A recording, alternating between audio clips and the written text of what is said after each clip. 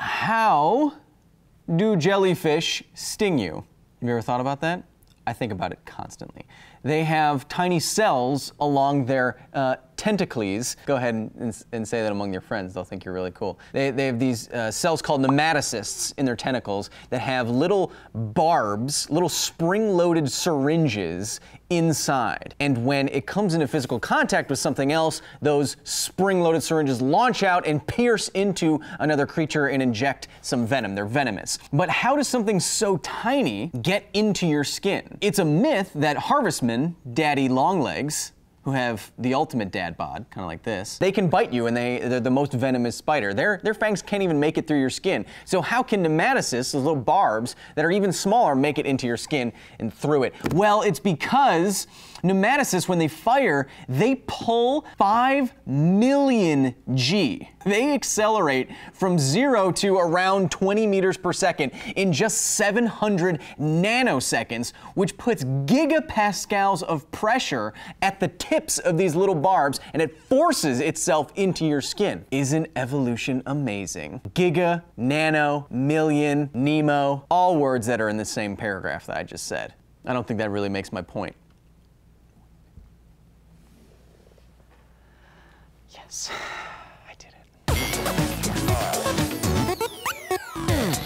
Hello and welcome to another edition of Because Science Footnotes, the companion show to Because Science, where I take all of your comments, questions, and corrections and address them in a much more casual format. See, I can mess up. It's much more casual here than in the void. I can do anything in here. What?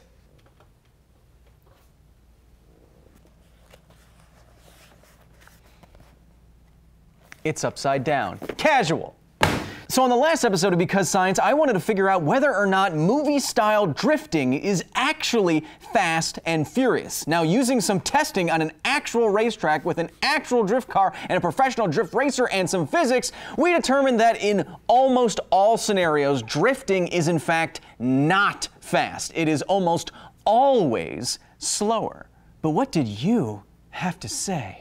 Our first comment comes from Caden Bemis, who says, there are certain tactics, I said there are certain tactics that you always have to employ in any racing movie, like NOS and a sick V-neck and drifting, but Caden Bemis says, how about like shifting 20 times in multiple jump cuts? That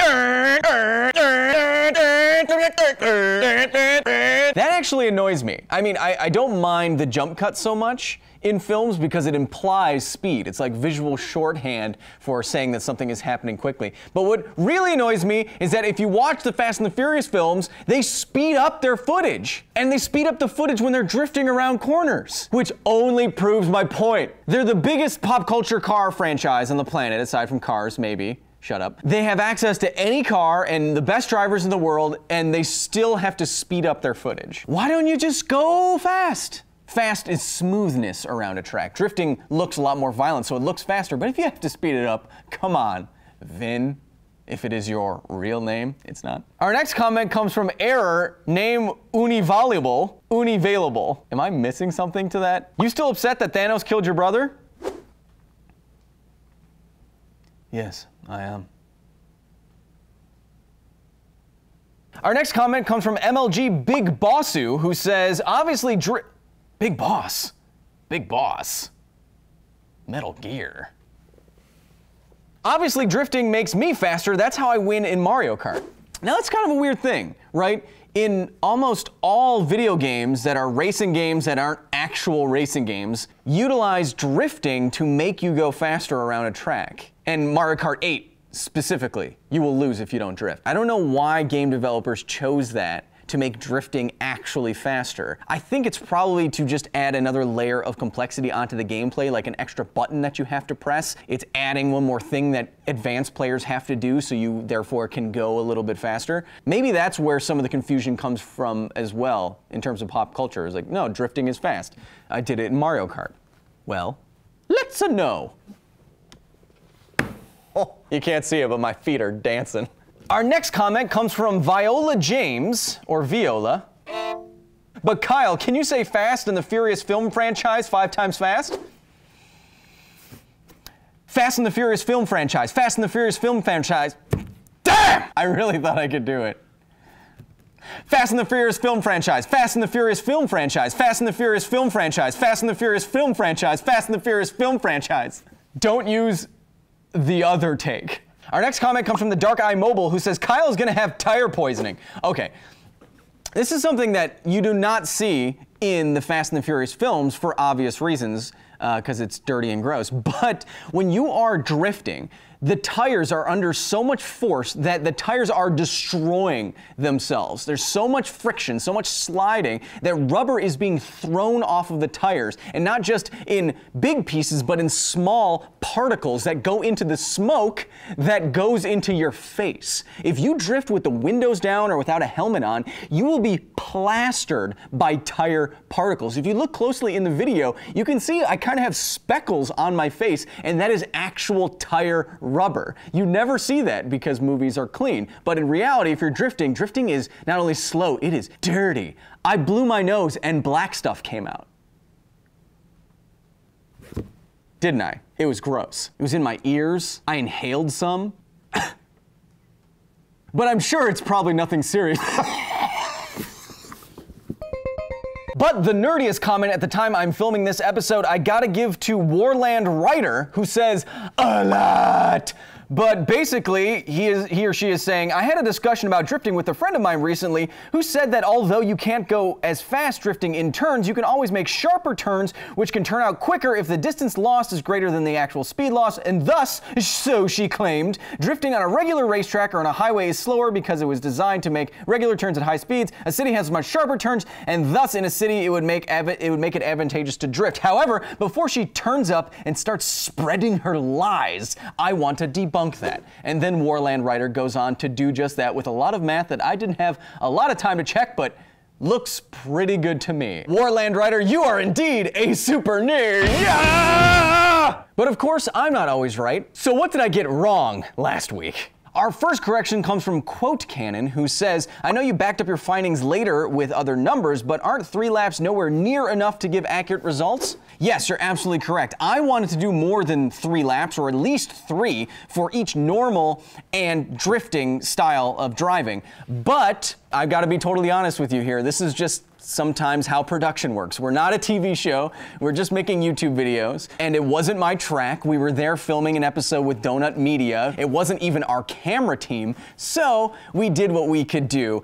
And the tires on the second drift lap exploded, so we couldn't do more. Based on our testing, I think our results indicate the right direction, and the professional drift racer Odie Bakchis, who was driving me around, he said from his experience drifting is always slower, but as many of you asked, and we didn't really address in the video, yes, it is far more furious. Our next correction comes from frequent commenter Michael Berthlesen, who says, isn't the number in VIN number unnecessary since VIN is already vehicle identification number? I was making a joke, Michael. If I just wrote VIN, it would have been better. You're right. Do you walk up to people who say ATM machine and punch them because you're from the Department of Redundancy Department? It's fine. You're technically correct. The best kind of correct, aside from awesomely correct, which is getting the right answer and then dunking. Woo! I feel like that's something Terry Crews could do. Our next correction is the main correction, and it comes from a number of commenters who all say, okay, drifting may be slower on a track or on normal streets, but if you had to make sharp hairpin turns, wouldn't drifting be faster because you could maintain your momentum through the turn and direct yourself around it and then keep going? Okay, so this is where I think it gets a little bit complicated. If you use rally cars, which drift all the time during races, as an example, it makes what we're talking about a little bit different. Rally tracks are designed to be drifted on, and they have loose gravel and dirt, so you're going to lose traction anyway, so you're going to want to drift anyway to maintain your speed. Now, if you took a normal car on a rally track and didn't drift, you are going to be really slow. Similarly, if you took a rally car on a normal track and drifted around the entire thing, you are going to be slower than a normal car taking the best lines through those turns. So of course, like all these videos, it gets more complicated than I can get into in a few minutes, but it depends on the car, it depends on the surface.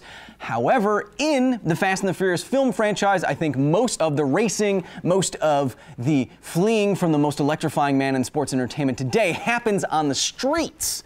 And therefore, on the streets, you want to maintain as much traction as possible and minimize drifting, because as we know, street always win. My Vin Diesel sounds more like Sylvester Stallone trying to be Emperor Palpatine. I think you'll find the deflector shields quite operational when the friends arrive.